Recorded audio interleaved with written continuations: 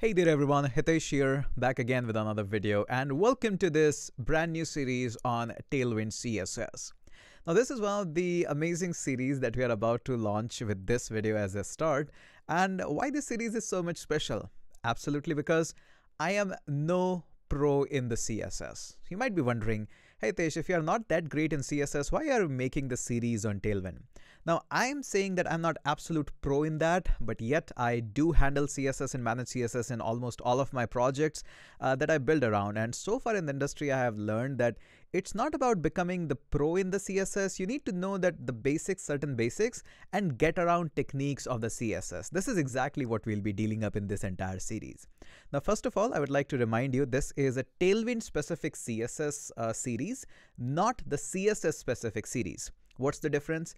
In the CSS specific series, you learn about the basics of CSS, where you can write them, what are the animations in that, how to change the background colors and margins and paddings. This is not that. This is a little different take of the CSS. So I would again mention this is not a beginner of a CSS series, rather a beginner in the Tailwind series. Here is a quick test that you can give to yourself to understand that whether you are a perfect fit for this series or probably not. First of all, if you know that CSS could be written in line or in the head tag or in a separate file, congratulations, you have cleared the very first test. On top of that, when I say that, hey, can you change any button's background color to purple? If you can do that, that's it. Congratulations, you have made it to the next test. Then if I say, you know what, I want to make this text white, can you do that? If I just say there is a paragraph inside a div and I want to center align that entire paragraph. If we can do this much of it, that's it. That's all I expect, that you know the basics of properties. You have vague idea of the things. That's all I require for this particular series. And my actual job in this series is to have fun with the Tailwind, to walk you through a variety of things of how I handle the things without being a pro in CSS. I obviously will start with how I manage my layouts, how the layouts are being made responsive, what tricks I use, and how do I actually take advantage of the Tailwind, the grid system, the flexbox, how I design my nav bars, how I design my cards, the pricing cards, the display cards, and a lot more other things that we do and have fun with the Tailwind. Over the years, I have designed my own tricks to actually handle the situation. They might not be the best, I'm not sure about it, but they are fun and helps you to actually navigate the path of the CSS without worrying too much about the CSS.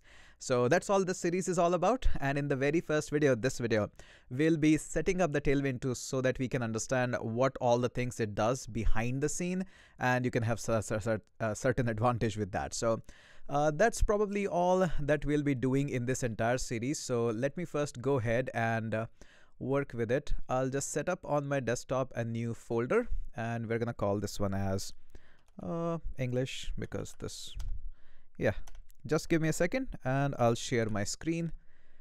Oops. All right. Okay. I'm just creating a folder, so let me share the screen, what all is there. There we go. I hope you can see the screen. Good enough. Okay. Now, all you have to do is first is just create a folder on your desktop named Tailwind. Once you're done with this, open the browser and search for tailwind.com. You can just do that. And we'll be landing up on this very first web page. We will definitely work on it. But first, let's open up the VS Code.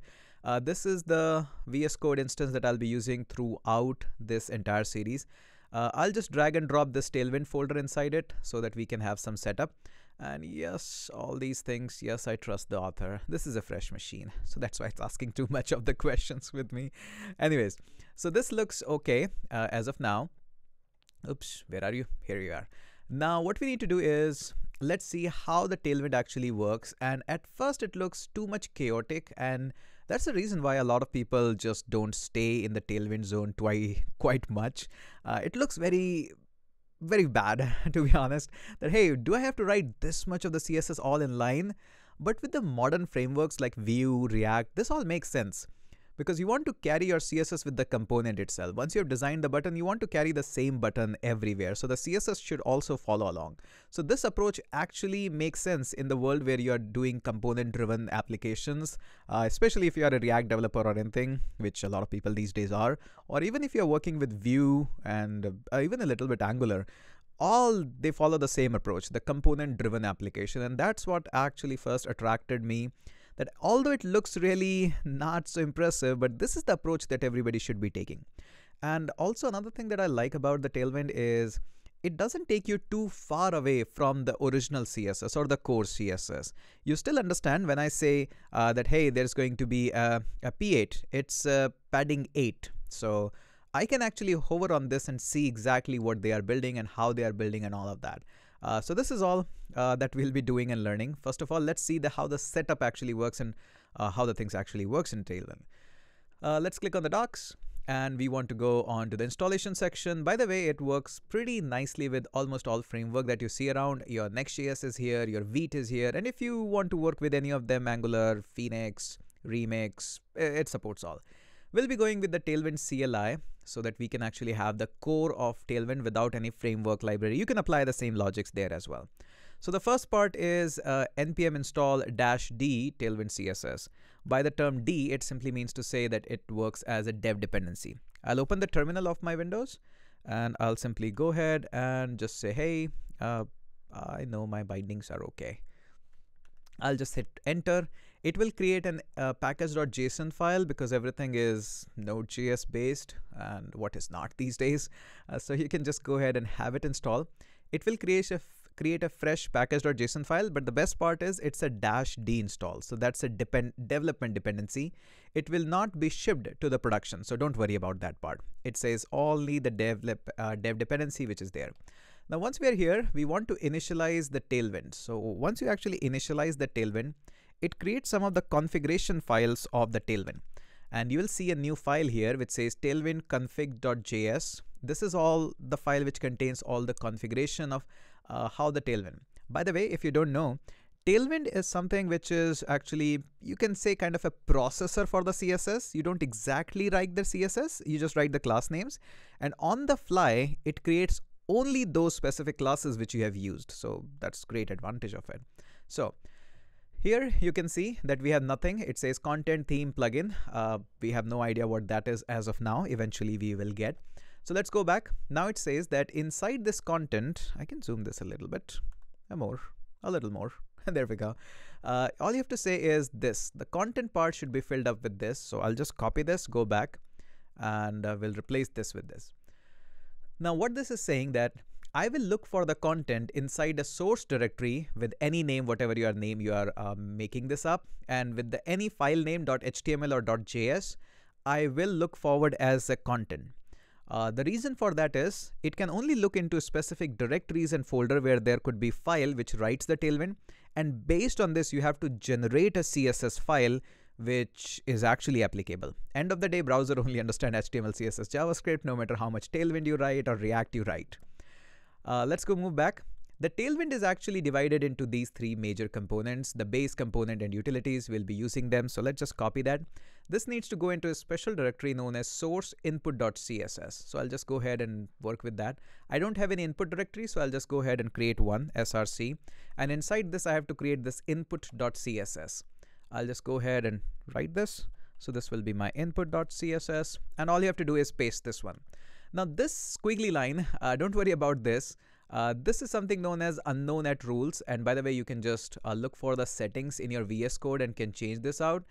You can just click on view this problem and unknown rules. I can actually do that right now.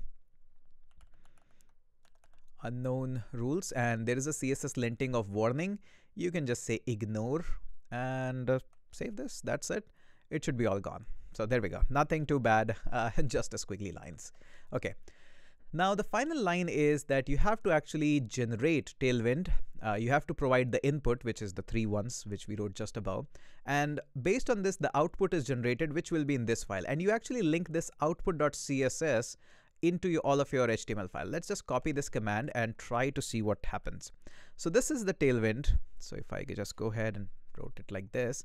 This is the Tailwind CSS that is getting used. The input file name is source input.css. So if you place it somewhere else, make sure you give the right command. Then after -o, there's a src, and then src is actually generating a file in the src output.css. --watch means you have to constantly listen for it and keep on processing it. So once I hit enter, it actually generates an output CSS, and you'll see a ton of CSS in that. This is something known as pre-flight CSS. So basically every browser actually applies a lot of flush out functionality. They remove their margins and paddings and inject their own variety, their flavor in the world. Just like Bootstrap does it, Material UI does it, Tailwind also does it. So don't worry too much. This actually looks too much, but it is not actually. The pre-flight is constant, and you'll be using some kind of pre-flight or flush CSS in every single of the production grade project. So this 500 lines of code, 545 to be precise, is nothing to be worried. This is just a base CSS. It doesn't really is that much of a big that it will reduce your latency or something. No, you don't have to worry at all. Now, the best part is now I can have fun inside this source folder. By the way, in the source folder, let's just go ahead and create a new folder, and we're going to call this one as test. Now notice here in the config.json, we have mentioned that inside the source, you can create a folder, and then any file name.html, I'll be keeping a track of it. So I can just go ahead and say inside the test, I can create a new file and call this one as index. Feel free to call it whatever you like. Doesn't really matter much. So I'll just go ahead and go like this, and we can just move on to the Tailwind test. Tailwind test, save this. And now I have to install a plugin known as Live Server. I usually have that, but this is a new machine. Live Server, and please search for it, please, if you can. There we go. So I'll just install this. This will help me to get my output pretty easily, nicely, and fast. Now, okay, all is good. Now, right now, I have nothing to do because the output file is not linked. So this is how you have to link your output file. Let's go ahead and do that. We can just come up here and we can say we'll be having a link :CSS. And then let's just go ahead and say that my file is one directory back. You have to link not the input CSS, but actually output.css. And what will happen now is something interesting. Let's go. Inside the body, if I go ahead and create a h1 and I just go ahead and say, subscribe my channel, I hope you will do that. Now I can write the classes. This one needs to go like that.